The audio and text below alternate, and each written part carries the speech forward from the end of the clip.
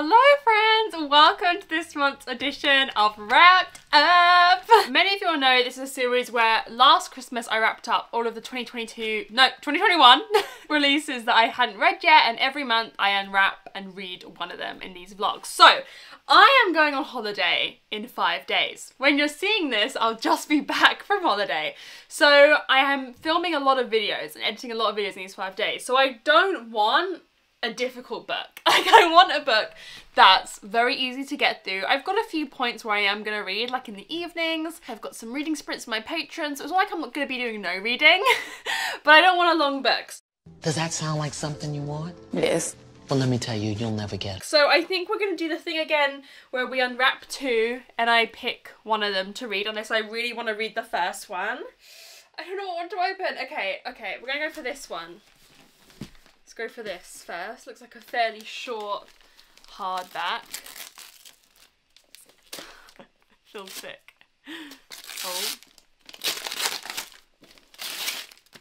Oh my god.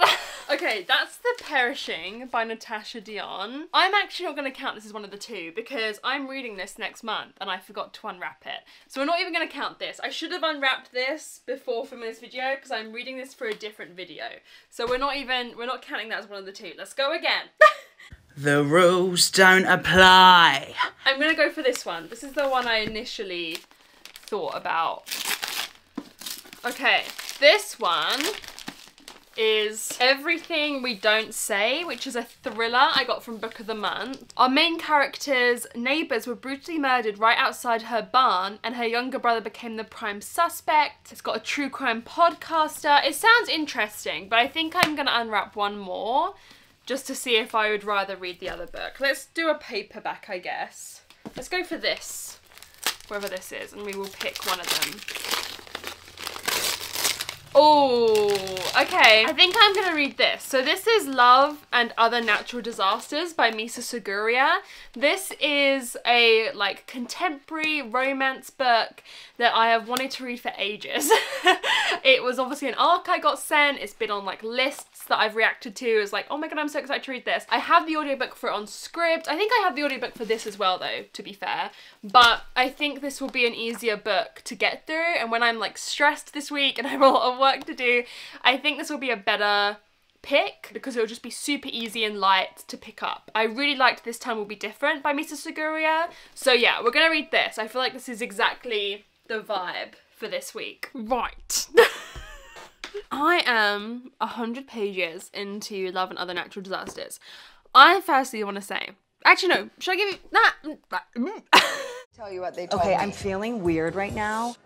I'm feeling like so weird. Let me give you the plot first. We're following Nozomi as she goes to San Francisco for the summer to stay with her gay uncles and do an internship there. And she's like a hopeless romantic. She's a very interesting main character and like narrative voice.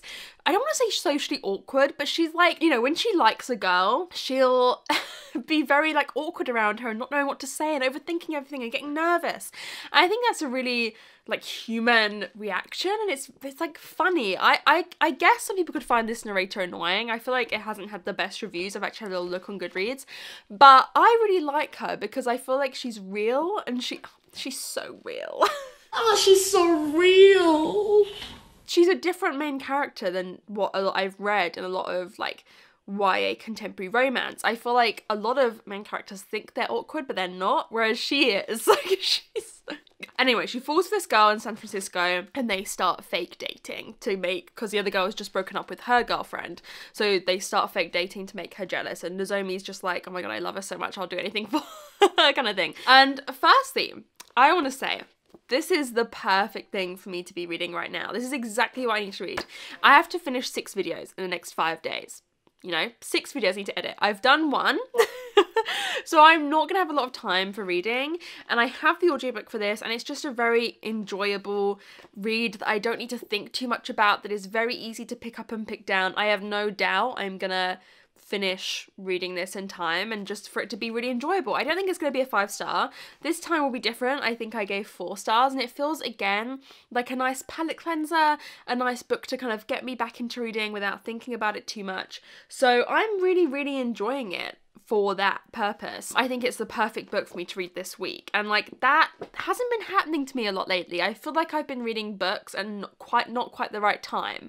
You know what I mean? Like a book I'd really enjoy, but I just felt like, I mean, I'm not a mood reader, so this hasn't happened to me a lot in the past, and I don't want to see any comments saying, Megan, go be a mood reader, mood read for a week. I know they're all like the best of meanings and hearts, and I know you're all trying to be lovely.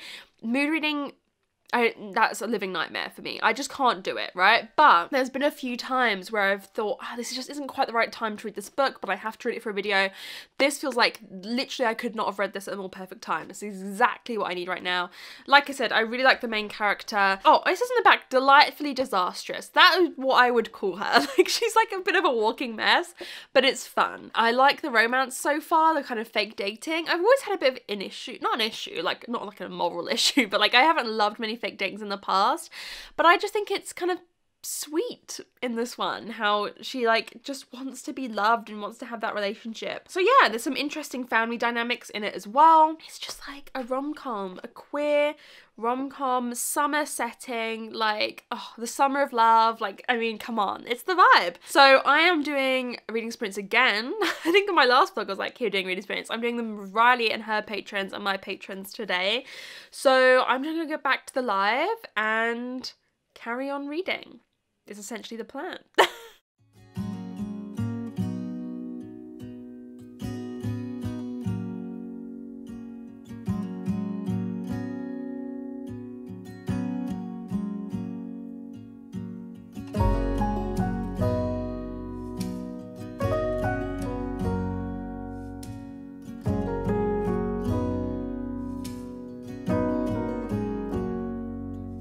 If I wrote you a song, if I got every word perfectly weighted on a thin piece of paper, would it make any difference? I am 200 pages, no, 220 pages. I've read that much, got that much left of the book, and I'm just enjoying it. Like, what do you want me to say? It's such just like a fun YA read. I am so busy this week. I could not have handled anything more than this. Like, this is the limit. So this is basically a love quadrangle. I think it's the first time I've ever read a love quadrangle. I don't think I've ever read that before. So Nozomi is fake dating a girl called Willow, who has just broke up with her girlfriend Andon, who is dating Dayla. So, yeah.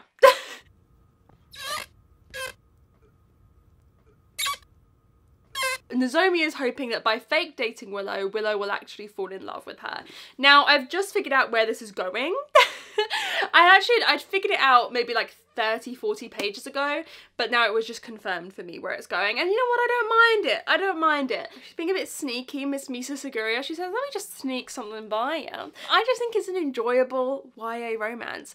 There's a lot of discussions in this about queerness and acceptance, and particularly the intersection of race and queerness. All of the four girls are people of colour, and Nozomi's grandmother is quite homophobic. Nozomi's uncle is gay, is married to another man, and her grandmother kind of doesn't recognise that.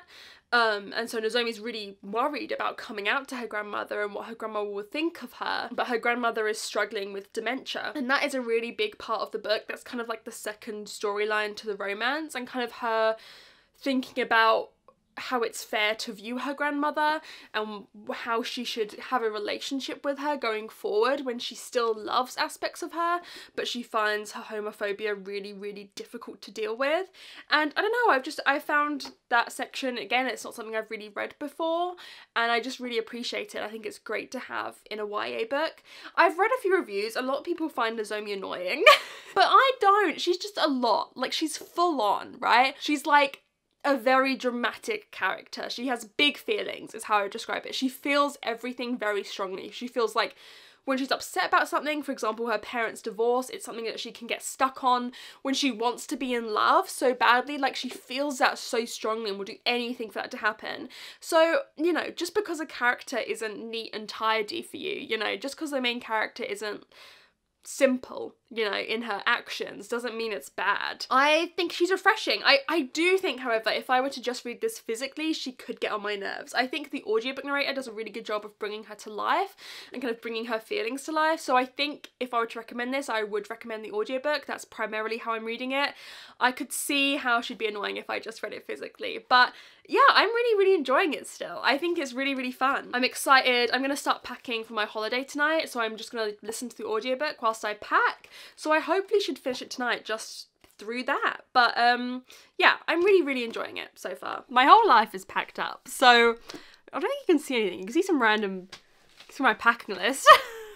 I loved this. Well, I didn't love it. That's an exaggeration. It was 4 stars. But I did tell a bit of a lie there.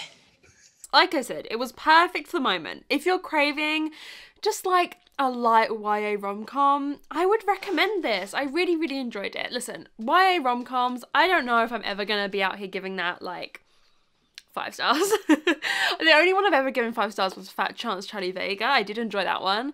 This was just fine. Like, it was good. There was nothing wrong with it. I really enjoyed the reading experience of it. If I'm distracted, I am so stressed about the fact that I forgot I have to take the thumbnail for this, and like I can't take it where I usually take it because of all the mess that's in my room. I don't know what I'm gonna do. And the thing is, this video, we'll talk about the book in a sec. This video is going up the day after I get back from the cruise. So I'll get back like Saturday afternoon, but on the Sunday this is going up, I'm going to Yauk for one day, which is YA literature convention here in the UK. And part of me's like, should I leave it to Saturday afternoon? When I know I shouldn't. I'm just gonna take a different kind of thumbnail, something nice and quick for the girlies. But yeah, I think this book has really good, I mean, the love quadrangle works really well. It's very believable. I really like Nozomi as a main character. I know she's like Marmite, but I really liked her. I also think there's a good slow build in this book. I mean, Nozomi falls hard and falls fast. Like she's literally like, oh. But I think in terms of the other characters around her in this quadrangle, there's a good build up of like relationships and slow burns of romances and stuff. Nozomi's like instant. She's like, oh yeah, I love this person now. Yeah, we're in love. Whereas the other ones, it's much slower, I think, to kind of counteract her. You know, it has good discussions, like I said, good family dynamics, like her grandmother who's trying to come to terms with all the queer members of her family. She's like, oh my god, there's so many of them. But, you know, her coming to terms with that, Nozomi coming to terms with what that means to their relationship. Her parents also had a divorce and she's very mad at her mother for that. And so it's her trying to come to terms with that and trying to forgive her mother. I think this has so much good queer rep, but particularly queer rep for people of colour, for young girls of colour, for young lesbians. I think it's such good rep. And yeah, this is two rom-coms now that I've given 4 stars by this author, so I feel like she's a safe bet for me to read all her new releases, just as kind of like palette cleanses, you know? I really enjoyed how it subverted tropes, like how it subverted fake dating or like all these different tropes that you get in like movies or whatever, like old school movies. I really like how it kind of twisted them and turned them on its head. So it was the perfect thing for me to read this week whilst I tried not to go crazy. And now I have to take the freaking thumbnail and I don't know how I'm gonna do it. But thank you for watching the vlog. I hope you enjoyed it. If you got to the end of the video, comment just a heart emoji because it's about love. Oh my god, we're so in love. Yeah, comment a heart emoji down below if you got into the end. Thank you so much for watching, and I will see you very soon in another video. Bye!